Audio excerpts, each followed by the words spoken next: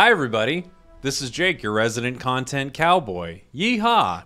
And today I wanted to show you how to play an open fort. I want to talk to you about what open fort is, why you might use it, and how to do it in a game. Open fort is basically getting rid of all of your units for the big benefit of economy. The idea is you will go on a losing streak.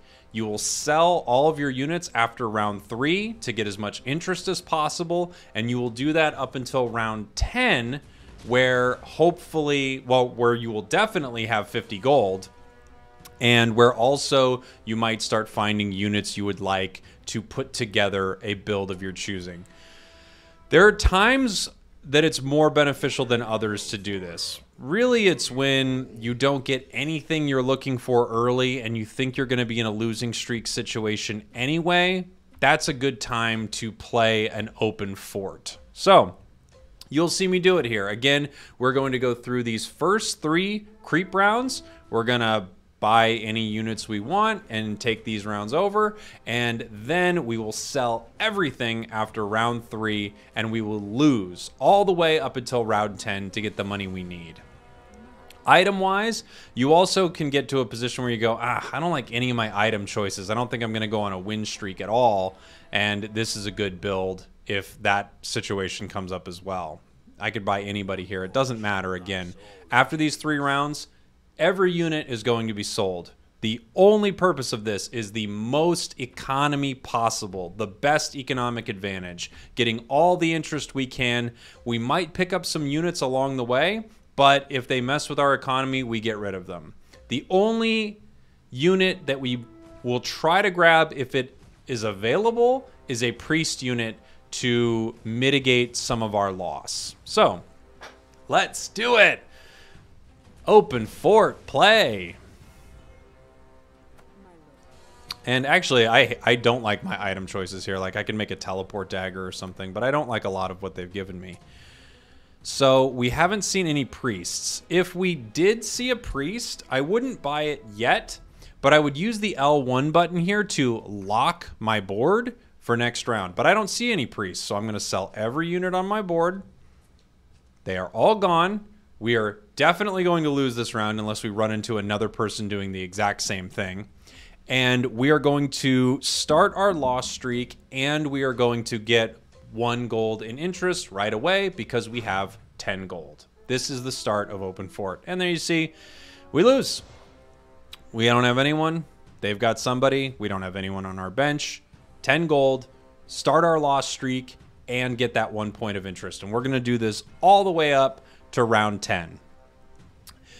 I don't love going on a loss streak. Of course, I'd rather be winning. I'd rather have, you know, an early combination of mechs and maybe mages or something like that. Get a pulse staff, you know, a 2-star heaven breaker, is that what it's called? Now I can't even remember the name. But heaven bomber, excuse me. A 2-star heaven bomber, and hopefully start winning. But if you feel like you've got no options, this is a great way to make some early money. The only thing you're going to need to do is have an idea in mind of what you're going to go for once your gold is at 50 plus, and then hopefully start winning from there. When you get to the bot round, or creep round, I always call it a bot round. When you get to the creep round on wave 10, hopefully you can buy a combination of units that will get you to survive that particular creep round. In fact, yeah, I was going to say, if they had a unicorn here, I could snatch it up because you can make money on unicorns, but they don't. So a couple good combinations to make that work.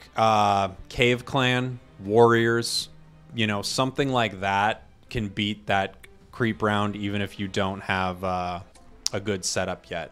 Right now you see I have 22 gold, so let's say something popped up here for 2 gold that for my build I really want. I could grab it, but I think if I remember right, the way this works economically, you'd have to sell that unit, I think, pretty fast here.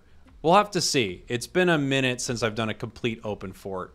But in fact, just to check the math on it, I'll just grab this Shining Archer. As you can see, we're still at 20 gold. So we're going to get the interest and we're definitely going to lose. I think you can have a 2-cost unit, maybe even a 3-cost, because that's what priest... That's the other priest. That's that glacial priest. But I'm not positive when you have to sell it. Again, the only point of this is getting a ton of economy.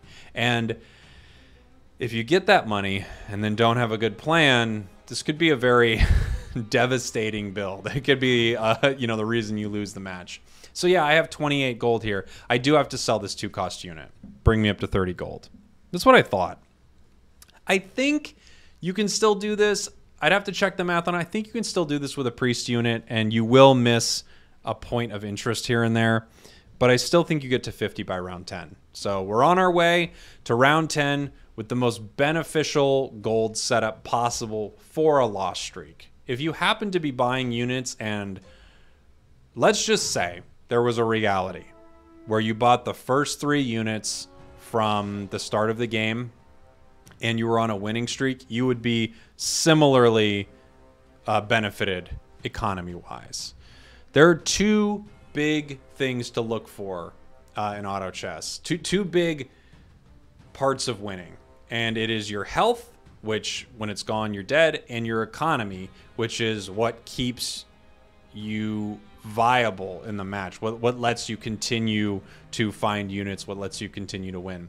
So as you can see, everyone on the board here, we have more gold than everybody on the board. Of course, we also have 0 units.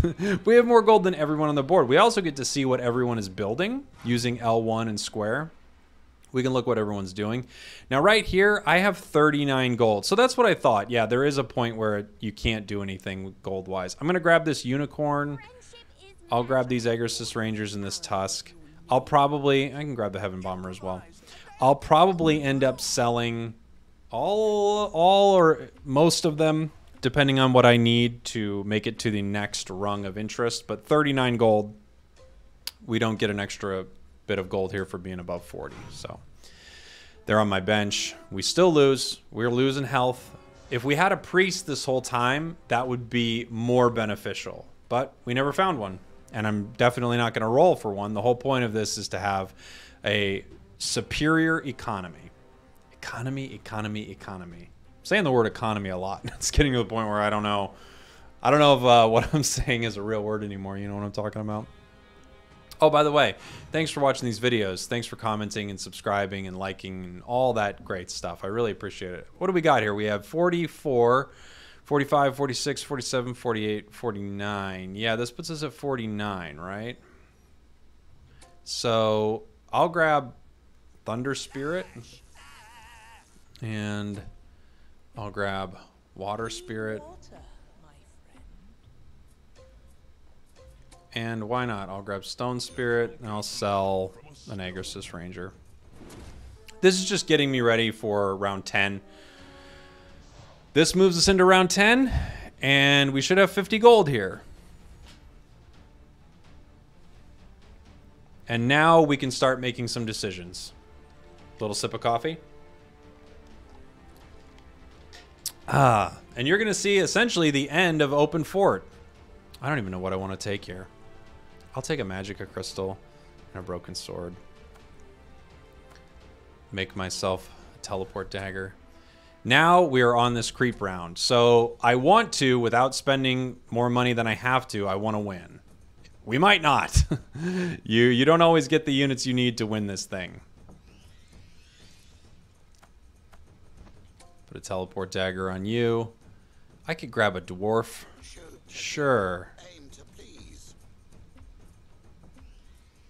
I'll use you for some frontline support. We'll see if this works out. It might not. But there you have the beginnings of Open Fort. The way you get the most economy possible. Again, if we found a priest throughout there, I wouldn't grab it on the first round because we want that 10 gold. I would lock my board using L1 on PlayStation. I would lock my board, and then I would get that unit the following round so that I could gain the economy. Again, we didn't find a good group of units here, so we didn't end up winning that round. I would have liked to, but we didn't. That's open fort. That's how you start games. That's how you start games with a big loss. I hope you enjoyed this video. Thanks for watching.